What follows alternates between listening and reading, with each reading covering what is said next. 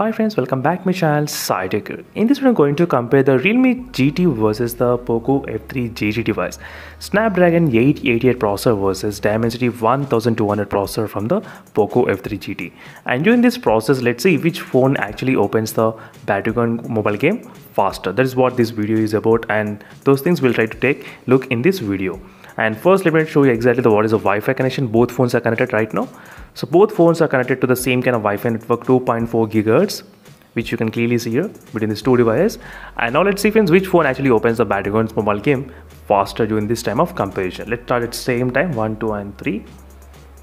So we'll be able to observe exactly the difference. And the game space and game turbo both got activated during this process of testing. And now the Realme GT did open the Battlegrounds mobile game logo first, and next the Poco F3 GT. You can see the difference, how much it is.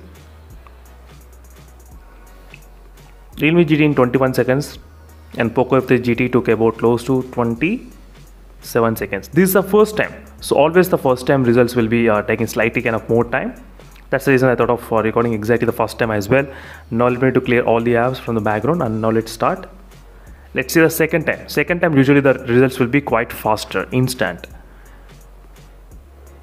So this is the second time testing, and Realme GT and Poco F3 GT is still taking some time to load, and now it's got loaded.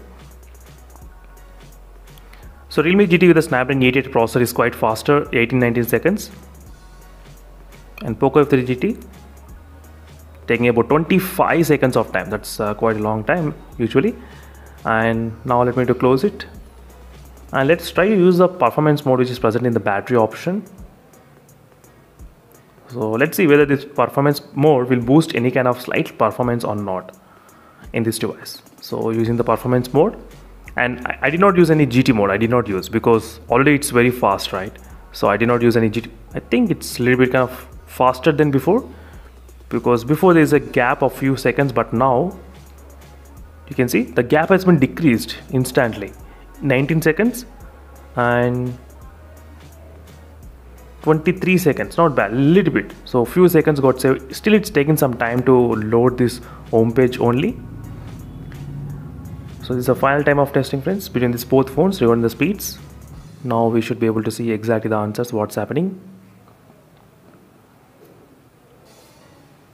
You can see the loading speeds again.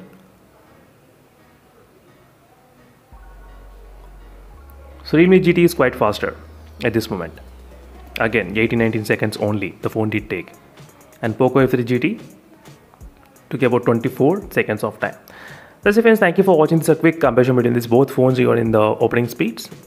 See you in the next video friends. Until then, stay tuned for more updates, and meanwhile signing off. Until then, bye.